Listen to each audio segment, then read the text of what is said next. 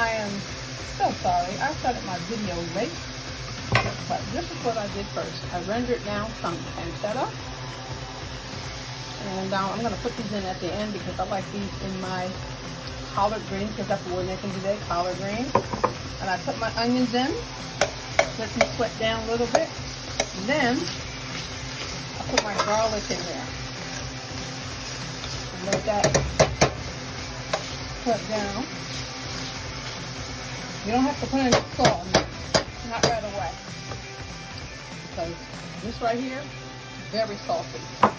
So you want to adjust at the end what you salt you're going to add. So as I rendered down that fat in there from the pancetta, and I put my onions in there, let them sweat down, and then I put my garlic in. And next I'm going to put in my collard greens.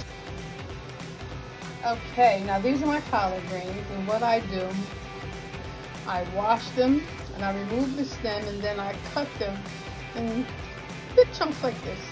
You know, and then I just let them cook in there, rinse them off, clean them off, and then I do like a julienne chop. But I remove the stem because it's very fibrous and it really takes a long time to cook.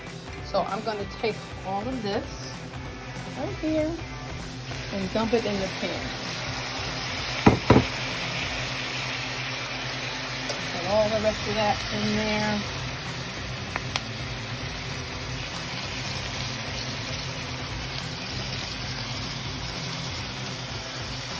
All right,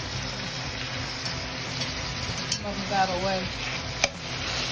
And then I'm gonna let this cook down for like maybe 2 to 3 minutes. And then I'm gonna start adding some more seasonings in there as it goes cooking down.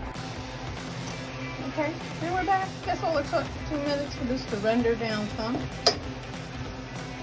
Let it cook down, especially these collard greens. And now, what I'm going to do, this is about, say about 2.5 cups of chicken broth. Chicken broth, yeah, an organic chicken broth.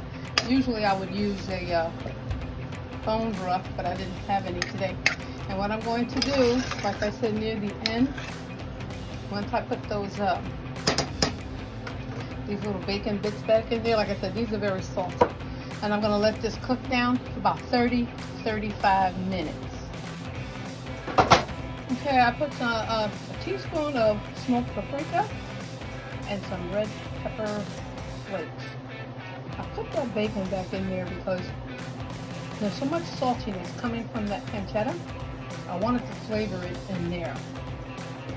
So I'm going to put the lid back on and let it finish out its duration of cooking. Oh boy, it's going to be good.